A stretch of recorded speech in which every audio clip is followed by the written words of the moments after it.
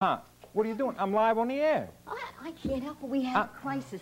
What's Uncle Fettuccine just flew in from Palermo. Uncle Fettuccine, I haven't seen him in 15 years. And you got to take care of him because I got to go to Aunt Maria's house. I got Mel Leavit coming on. To have a party. Oh, where is he? Where's Uncle Fettuccine? Right, come on. Hey, Uncle Fettuccine! Uncle Fettuccine! I haven't seen you in 15 years. Oh, Uncle Fettuccine, well, Ma, I can't. Good.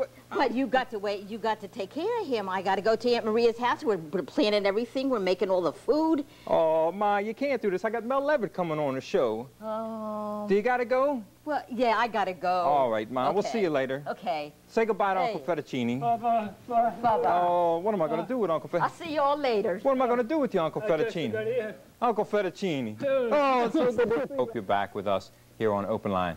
Sitting next to me is Mel Leavit. And Mel, it's very good to have you on the show. In fact, just real quickly, I want to tell the people that, oh, my hanky, let me straighten it up there, Mel. So, sorry about that. That I was on one of your shows you did on Channel 26 years and years ago. Yeah. And it was the first actual show I was on in New Orleans. Oh, yeah. And ever since then, since I've been, into television here at Cox Cable, I've been wanting to get you on. And we only have 30 minutes, but there's so many things. Is this retribution? Or just yes, this is it. Yeah, I said, he had me on, I'm going to get him on. Hey, it's a little soggy here. Uncle Fettuccine was weeping. And yeah, I tell you, I don't know what I'm going to do with him. The floor is wet. But Mel, let's, you've been in the business, what, 38 years? That's right. 38 years this month. Going back to the first time in television, I say, what, in the 40s, I guess it was? Well, actually, it was 1949. On Channel 6? In December, Channel 6. Channel 6 had been in operation a little less than a year, and we had no videotape.